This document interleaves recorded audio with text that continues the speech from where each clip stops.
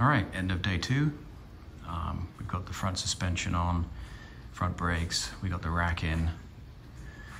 Did an eyeball alignment now just so that it's easy to roll around the shop. But it will go out for an alignment when it's all finally finished. These are the old wheels that were on the car. They're 18-inch wheels to fit over our brakes here, but we will be replacing these down the road.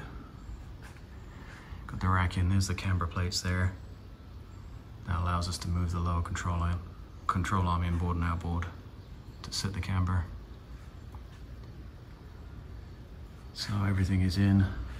We torqued everything down there. Underside looks absolutely amazing.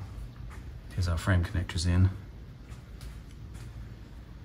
And a key off of the leaf spring hole here so we know where our fore aft is, which really helps with the positioning of this mount here for our frame rail mounted option on the trailing arms. If you're going to do a mini tub, you'll need that. But without the frame connectors, you don't know where to put that bracket. So this little tube really makes life easy there. Got the rear end in as far as it's going to be now. A little bit of alignment done on that, but no digital angle finder action on that one yet. We'll come back and do that. Watt sync bars are connected. Again, those will need to be parallel to each other.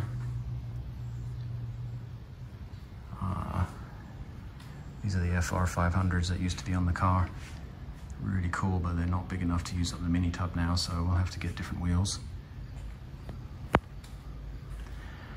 And that's pretty much it for now.